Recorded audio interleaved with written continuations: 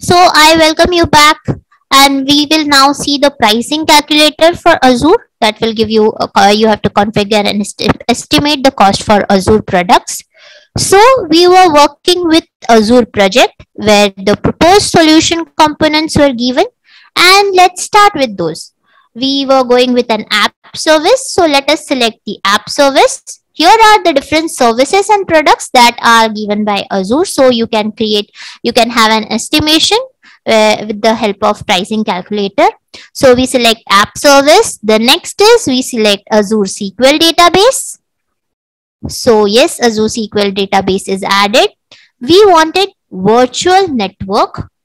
So yes, we select virtual network, that is added. The next was DDoS. So DDoS protection, this service is added. We have added app service, SQL database, DDoS. Then we go with Azure DevOps for CI/CD thing. Then we go with application insight. So that will be Azure Monitor. So yes. So overall, all these services are being added, and let's calculate the estimation. So first is app service. In here, you can select your region. So this is West US. You can select your operating system and you can go with your tier.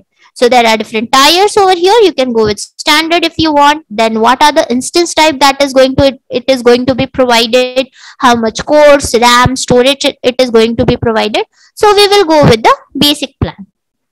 So the instances into this much hours. So this will calculate your estimation. There is no upfront cost now. So monthly calculation for your app service is $54.75. So here you can see, okay, if there is an SSL connection required. So if you just choose 1, 2, how much connections you want, then you can choose different number of connections. So yes, the monthly cost will be calculated. You want an IP SSL, so it will be $78 monthly. So it will be added and the whole cost estimation will be given on. Next service is Azure SQL Database. Here you have to configure the service, whatever your configurations are, and the estimation is done accordingly. So which region it is, what type of database it is it an elastic pool or a single database, what type of bucket storage it has, locally redundant or zone redundant, or a read GRS, that is geographical redundant. So vCore, your purchase model is DTU or vCore. Then what is your hardware type? What is your computer tier? Is it serverless or provision? Your instance, that is 8 vCore, and your service tier, that is general purpose or business critical or a hyperscale service tier. So we will go with default. This is for just for an example. I am not setting any estimation for any project need, but as per the requirements, you can set where you want your SQL data, in which region, where you want your app service to be deployed. The redundancy, compute, redundancy, multi-availability zone you want to go with, you can choose this. So there are saving options if you go with pay-as-you-go model, 1 year, 3 years. So if you go with higher number of years, like if you go for 3 years reserve, there will be saving options. There will be discounted rates given. SQL license, pay-as-you-go, or Azure hybrid benefit you can go with. Then comes the storage, that is a backup storage, point in time, restore, long-term retention. So average database size during your retention period. So these are the retention policies that you can consider. So if you go with all these requirements, then you will be charged and the estimation is given accordingly. So next come is virtual net. So this is your virtual net, and you can see your region, VNet 1 region, VNet 2 region, then virtual net 1 East to West, peering is done, US NAT gateway, then for network 2 US East US, your NAT gateway, what you have to create.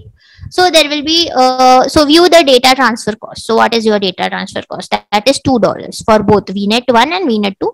So it is costing you $4. So this is how different services are there, and the configuration based upon them are going to give you your price. The quotation or estimation we say includes protection of 100 resources, where you go with DDoS protection, and price is based upon 30 day, that is per month. So this is the amount. So we are not added any resources extra. If you add, then it will be calculated per resource, that is $29 per resource. Now Azure DevOps, we are going with 10 basic plan license user. So 10 basic plan license user we are going with.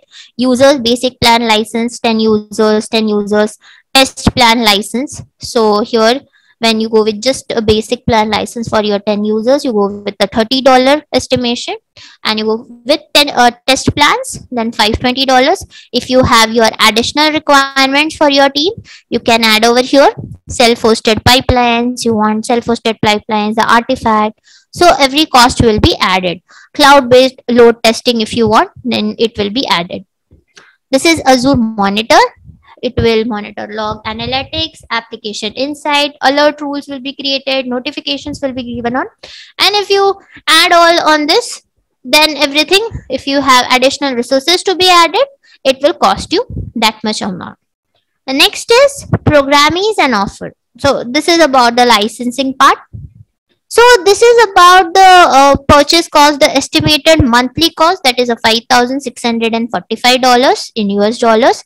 And if you want to save this, you can export, save, or share your estimation price calculator using pricing calculator according to your project, according to your resources, what you're going to plan for, which region are you going with.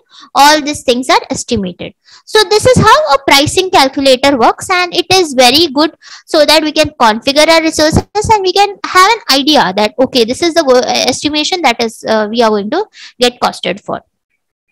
So this is a pricing calculator. If you want to study more, you just go through this pricing calculator, type Azure pricing calculator. This is the URL for that.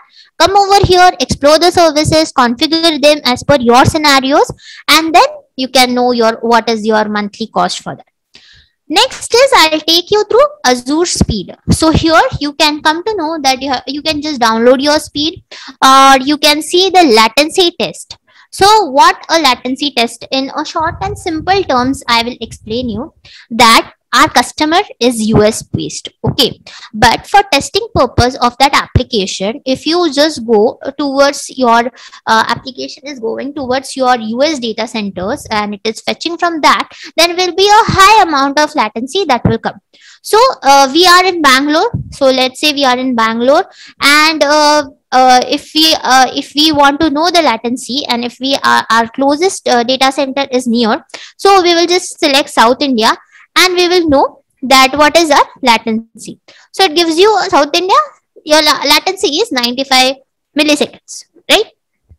But now what happens if you just select East US, and you know, okay, the customer is from East US, so I'll go with that data center. That then while testing, you come to know, oh my God, the East US latency is giving me 307, 298 milliseconds. So this is the range that it is giving me. So better for testing purpose, we go with South India region. So we come to know, okay, we can the closest data center we are going with. And if a person is, if we are providing this application, then yes, the US customer, what they will do? They are residing over there, and they will choose their closest data center, that is East US. And then they will be getting their latency, which will be minimal. So here we come to know that, okay, we have to choose the closest data center where we work on with.